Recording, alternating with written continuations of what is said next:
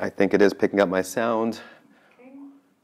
I recently got into shooting videos and it's so much fun, and the response has been great. So here we are in my office in New York City, Compass. This is kind of how we do the video. Maybe I should turn the computer around to show you guys. We're doing a little video.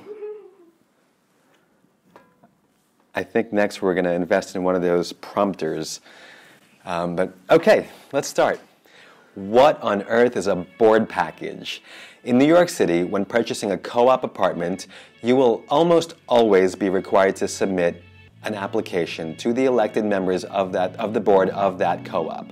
This can be a painful process, but the good news is that my team and I ease this process for you, and we will present you in the manner which is most likely to be approved.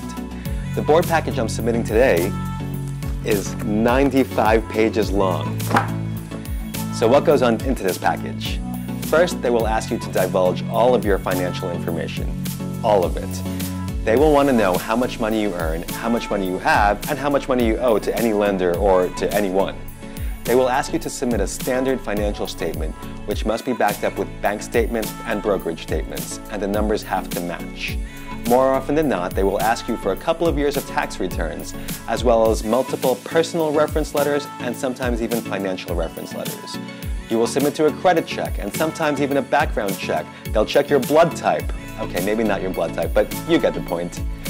From a financial standpoint, they will make sure that your debt-to-income ratio, or DTI, falls within their guidelines. This is the board's way of measuring your ability to pay your bills. So why do they do this? The board simply wants to protect the owners. By being as certain as possible that the purchaser or purchasers are financially qualified and are good people, they ensure the value of the owner's homes is protected. If you have any questions about board packages or about the overall process in general, let me know and I'm happy to help. As always, I am committed to providing you with the most valuable information with regards to selling and buying real estate. Thank you for watching.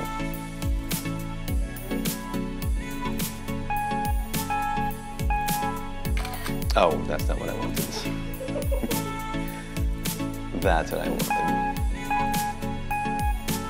I would put it past New York, to be quite honest. Yeah, I know, right?